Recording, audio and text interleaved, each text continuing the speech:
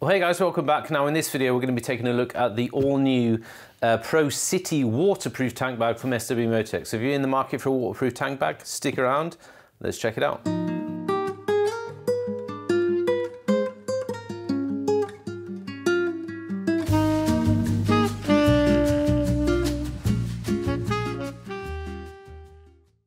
Now, for you frequent followers of the channel will know that I've been using SwMotech's gear for about 10 years now, and they brought out their Pro tank bag range, I think end of 2020, start of 2021, I believe. This is the Pro City tank bag, which is one of my favourites, my go-to tank bag for touring. Now, these are water resistant, but it does come with a waterproof rain cover. If you do get stuck out in a downpour, you can put that over the top.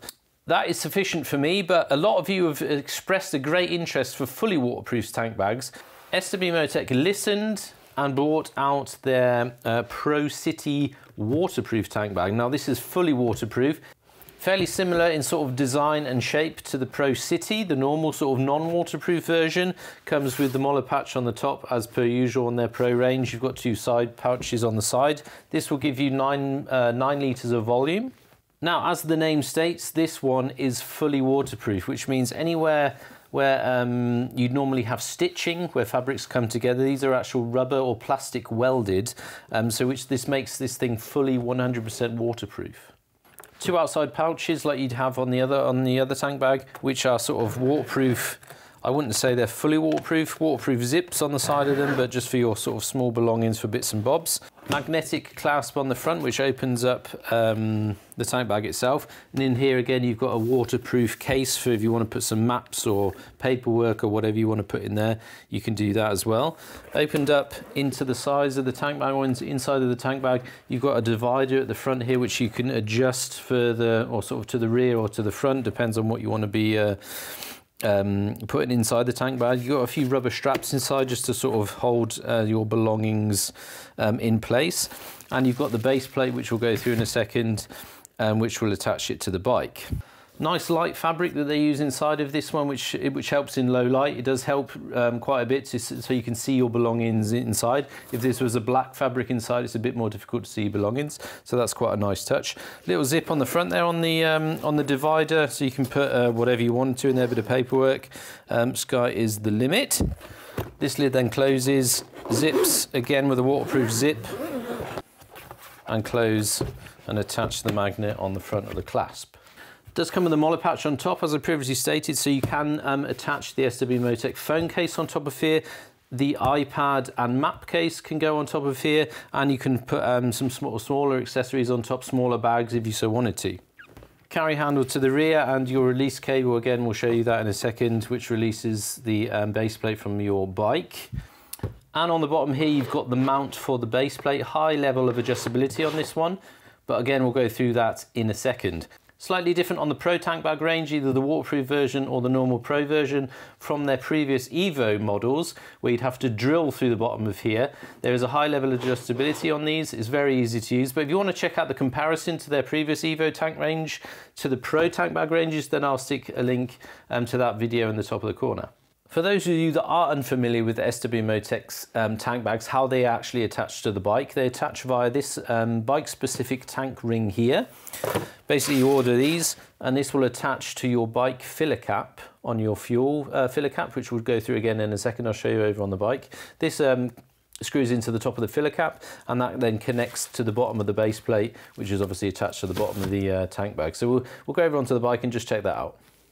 So this ring itself here comes in two parts. I've already got one installed on the bike, but just to show you here, it comes in two parts, an upper part and a lower part. This upper part is what physically connects the tank bag to the bike. It's got 4 magnets on the inside of here, 1, 2, 3, 4, and the same again on the base plate, which I'll show you again once we install that, which just helps the tank bag glide it into position.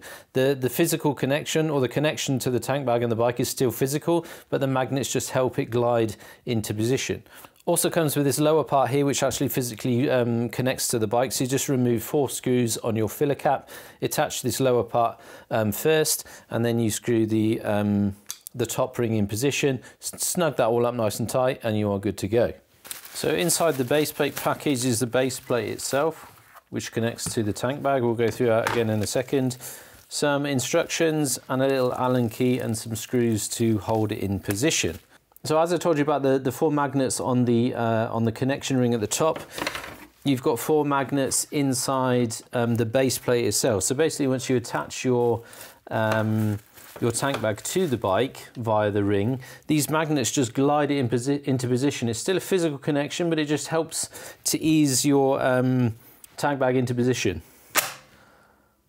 So all we need to do to install the base plate is very easy, is house it in the locating positions or the locating bolts at the bottom of the tank bag, and then you can see the level of adjustability you've got to move the tank bag forward and back, depends on your shape of tank.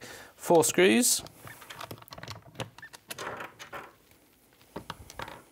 Now it's best to do these sort of up hand tie at first, just so you can take it over to the bike, check its position, and then once you've got the position right, which we'll look into in a second, then you can fully tighten the screws down and then you are good to go.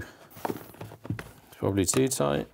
And back these up slightly, just so you can still move the base plate with your hand, just so we can test and adjust the position. So let's do that now.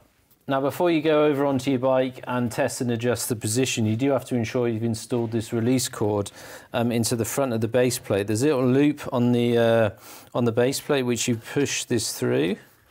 So when you pull down on this cord, it releases the mechanism, so it releases the tank bag from the filler caps. If you forget to put this cord on while you're testing and adjusting the position, you'll have a bit of a nightmare trying to release the tank bag from the bike. So then all you need to do is to attach it to the bike. So once it's on the bike, it's here, then you can sort of test and adjust the position forward or back to your particular machine, whether your tank drops off at the front. You need to ensure obviously your handlebars still have full range of movement. So on the S1000XR, it's pretty much nearly fully forward is the best position to have. So once you've got the position the way you want it to, just remove it from the bike. You can then go ahead and fully tighten down the 4 screws.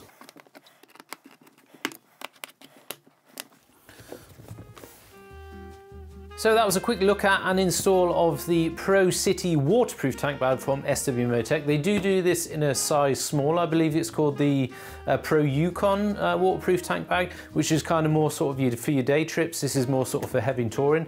But if you are interested and you're looking to get a waterproof tank bag, links to SwMotech's website will be in the description below. But that is all for this week, so I shall see you in the next one. I've been Sean. See you out there. Take it easy.